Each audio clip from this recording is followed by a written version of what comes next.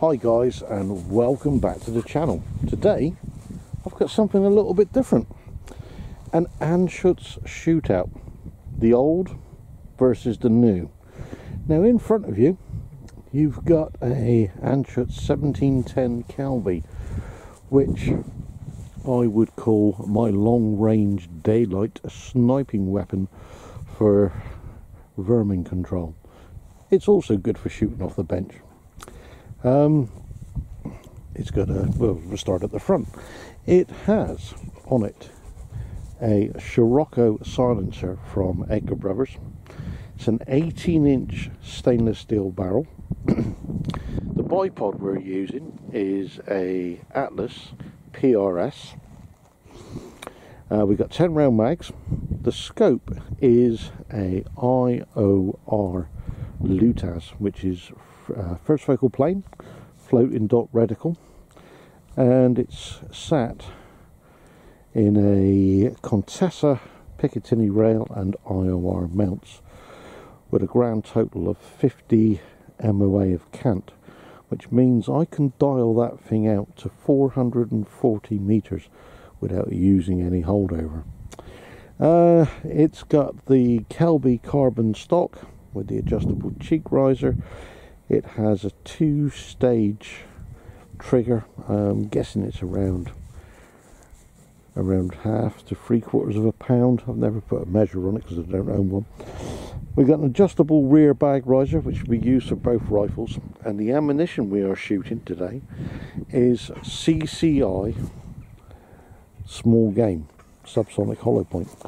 Now we're going to start off at 50 and then we're going to go to 102 meters. So that's the old. Now the new kid on the block.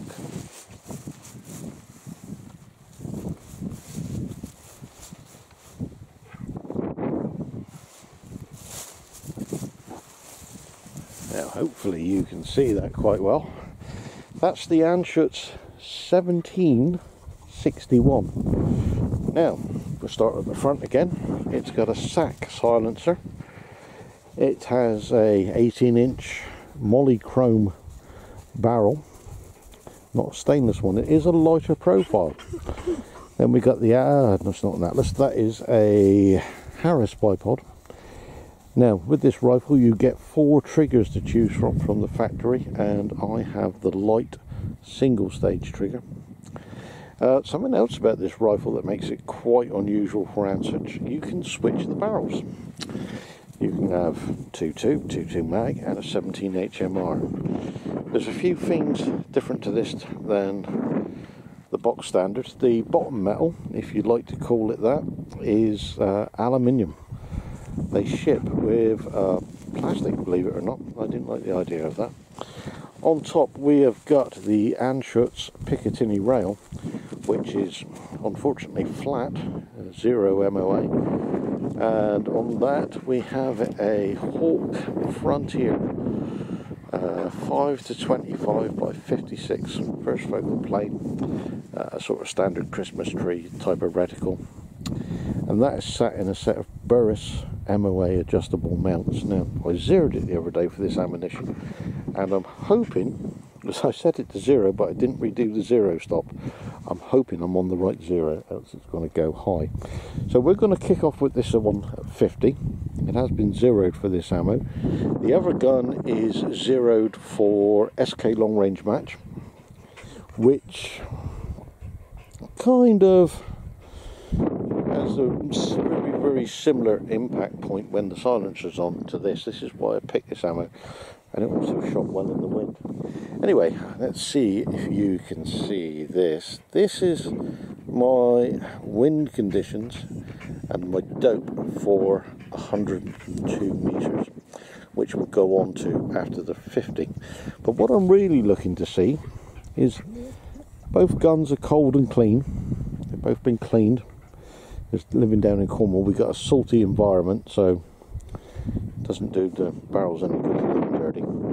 So we're going to see if there's any noticeable difference in these two guns at 50, and then we'll move it out to 102. One thing I would say for the stainless steel 1710 It may shoot a tiny bit better with its preferred ammo to the 1761, but we're not talking a lot. But it is less ammo picky. Lucky enough, they seem to like this ammo, but we're about to find out for real.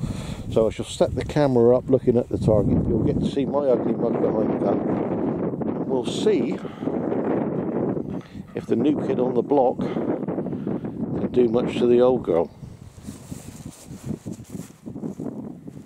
So as I said, let's make sure you get that. That's the ammo we're using. We'll start off and see how we go.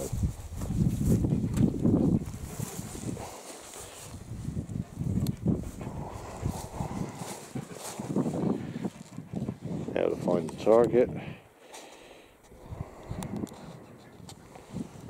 That is, make sure the tripod's clear of where the gun needs to be. A bit of adjustment. See if we can get you in on the target. So we have some rabbit silhouettes, and the first shots will be at the red dots. Oops, let's get this.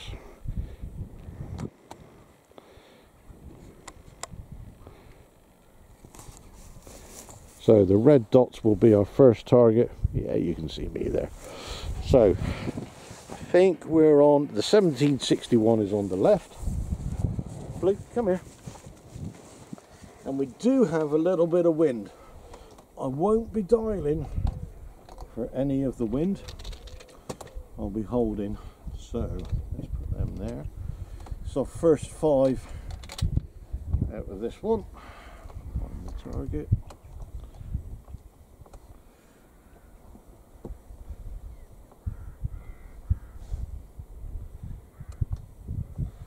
Yeah, what's going on here? There we go. Right, make sure the gun's level. On target, make sure I pick the right one. So right hand rabbit, and we're going to go for the red dot. So this is cold and clean, and we'll see what we get.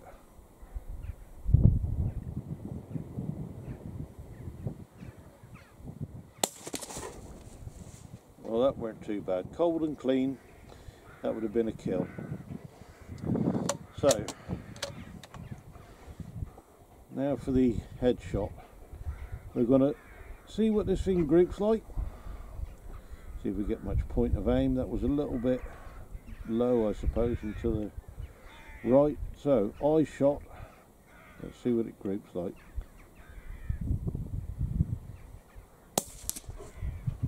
Oh, that's dropped considerably low to where I thought it should have been.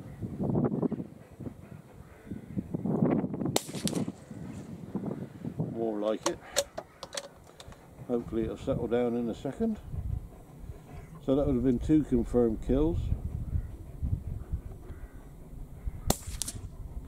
And another one. It's shooting slightly high.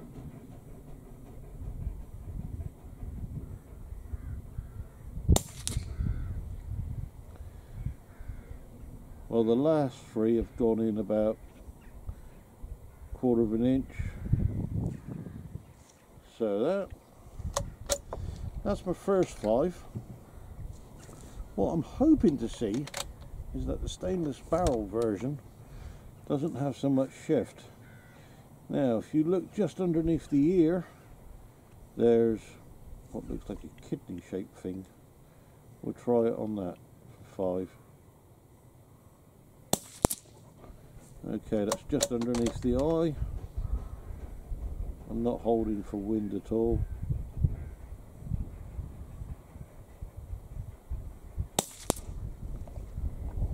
Okay, see that one.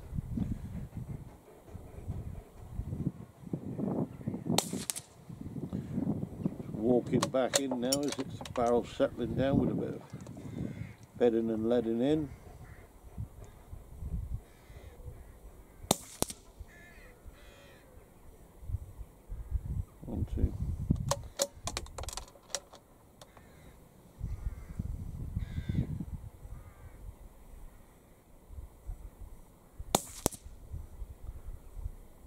Okay, so I would say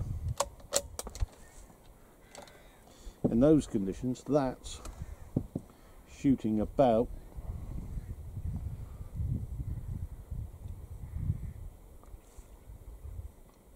I would imagine about 3/4 of an inch, which is nothing to shout about. So at least I was in the right place. Come here, Blue. Now we'll try the Kelby. Blue, come here. Same thing, cold bore shot at the red.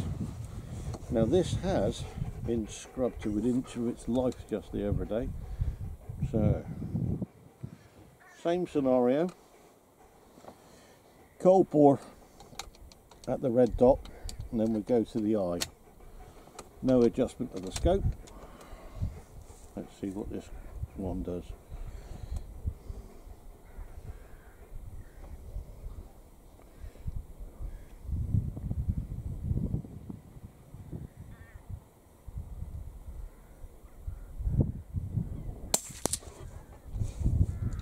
Good elevation, cold and clean. As I said, this one is zeroed for SK long range match, and it does have a pretty good. Now we're going to go for the eye for 5 or 4 and then move down below the ear. Let's see what it shoots like.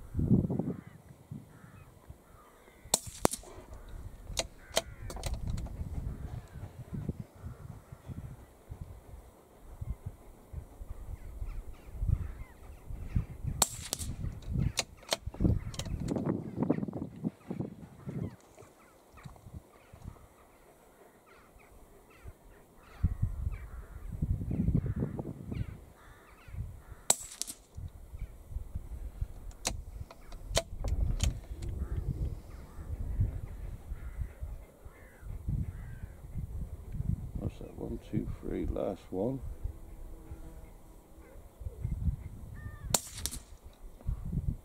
Well, that's not shooting particularly good either. That's around an inch.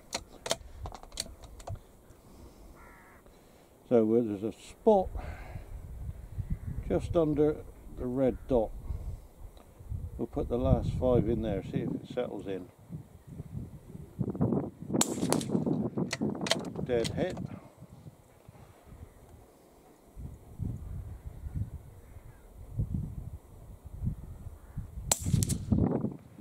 Oh, that's gone through the same hole.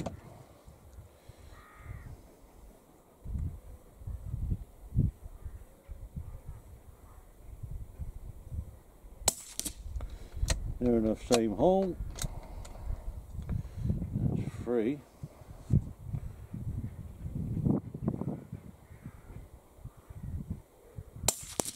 Or bit of horizontal. One in there. Yep. This will be my last one. Just looking about a 1/2 inch group so far.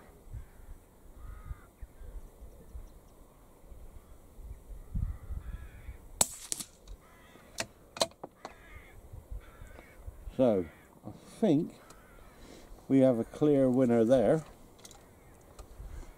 which is the Kelby. And as I said, it doesn't seem so fussy on the bullets, and it's just had a really good scrub. So Kelby takes that one. What was my elevation? 2.4, I believe it was.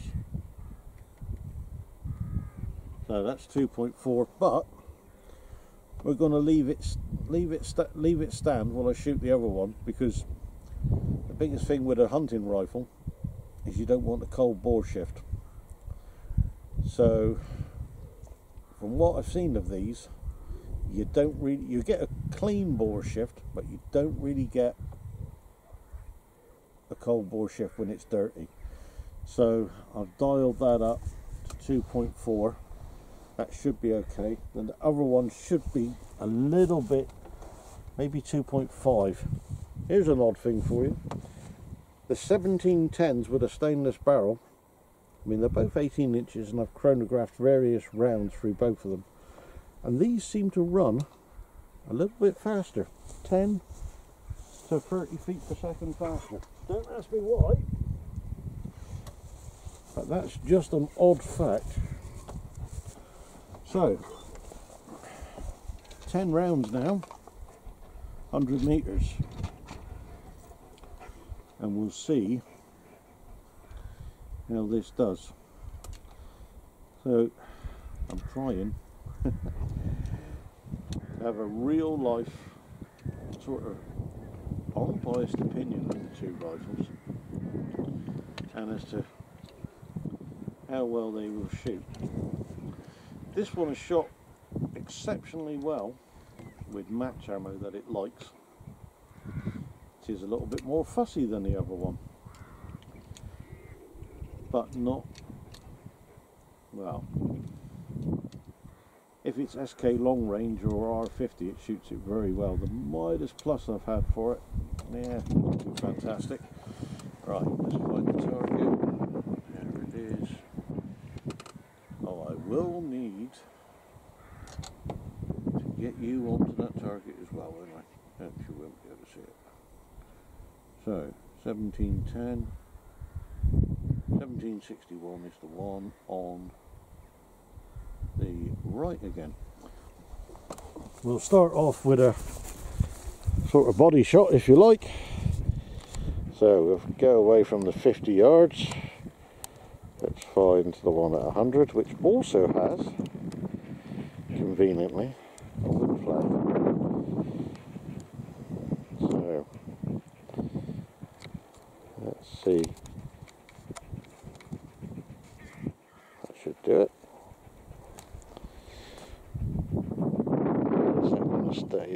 Stay there in the wind. Yeah, looks like it's settled down okay. So, starting on the right, 1761, 102 meters. I'm going to dial this 2.5 just because I think it's a little bit slower. I haven't taken this one out there with this ammo yet. We're about to find out. So red dot will be my first 5, and we'll see how we go. Forgot to hold for the wind. So we'll just keep it there, I suppose. Seeing, what am I seeing? 0.5 on wind drift, even though that flag isn't showing a lot.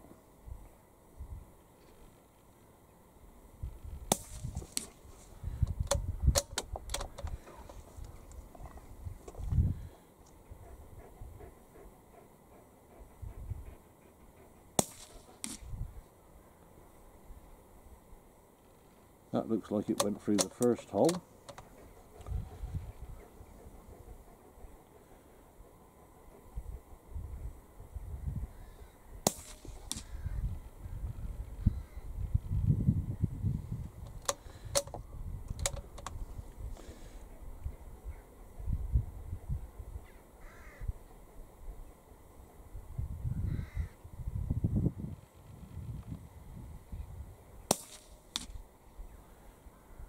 So 4 within an inch and 1 dropping low.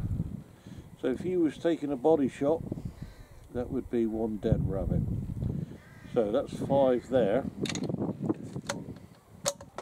Now let's get a little cocky and see if we can get 5 headshots.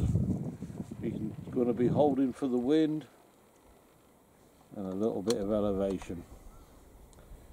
So let's see if I can pull off 5 headshots.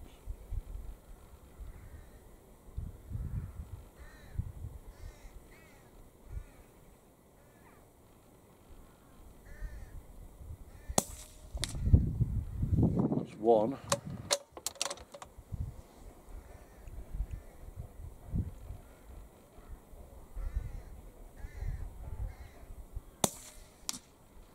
Ooh, just 2.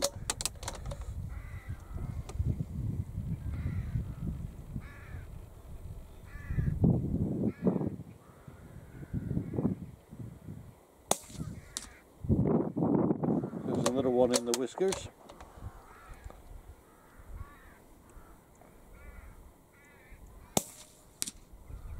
straight through the eye. Last one.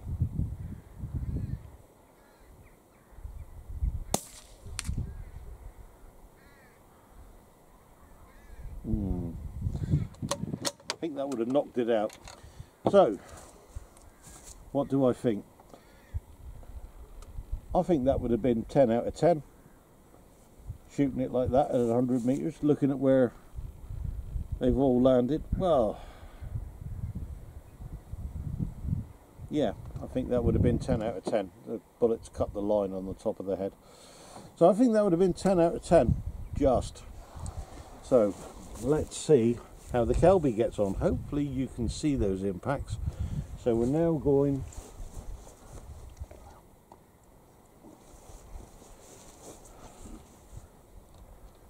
for the one, come on, come back. The one on the right hand side.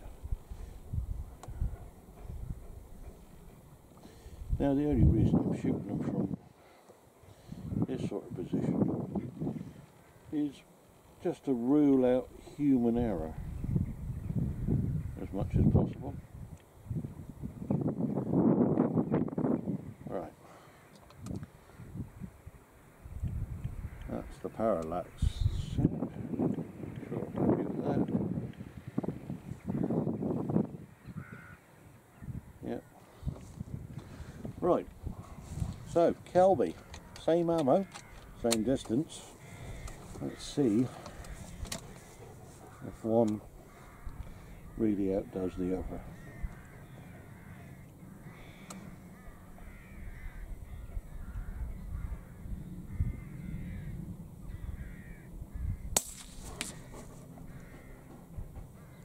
Okay, that would have been a fail, but then again it was shooting a little bit to the left at 50, so it's probably me not zeroing it completely. So we're aimed dead centre again.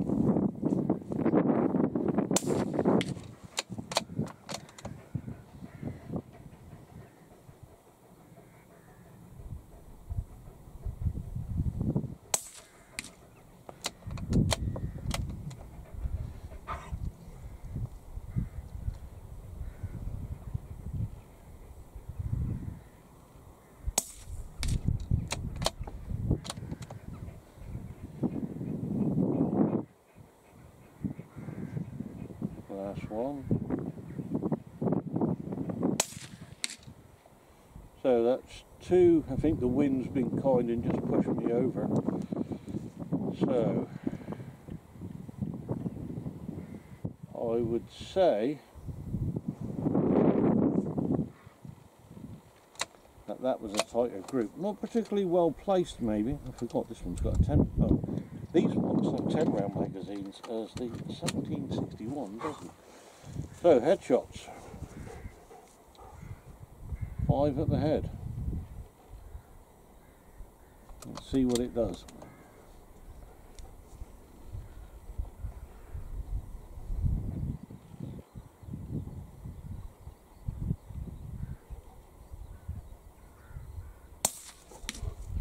Oh, missed. That one's gone high, pierced its ear.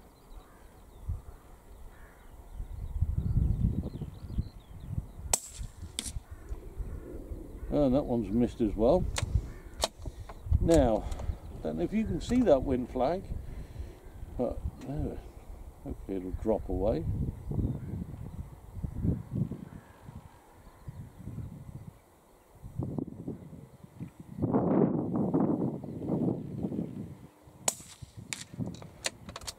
Dead where I was aiming at his eye.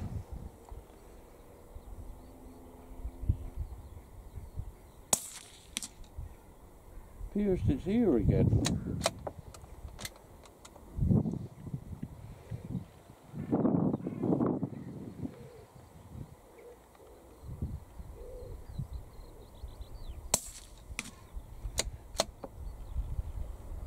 Well,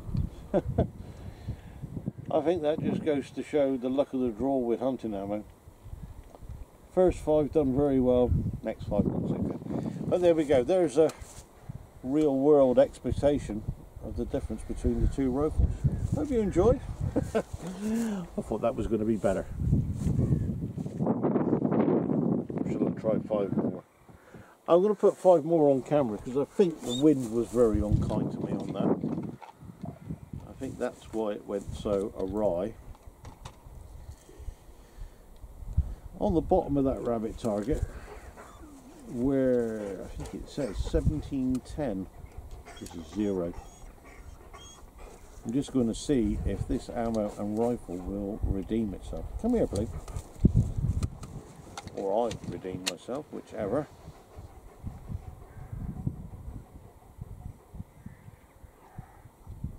So down the bottom where it says 1710, I'm going to aim at the 0, just to see whether that was me or the gun. Wind seems to have dropped. Just above the 0, looks like running a little bit faster than expected. Here comes the wind again. Not a lot.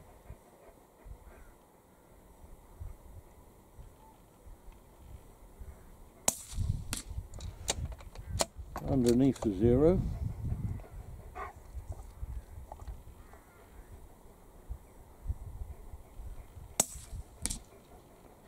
Bloody hell, that hit the board.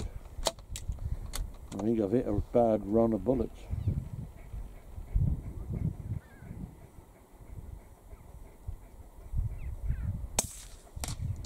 That one's hit the 0.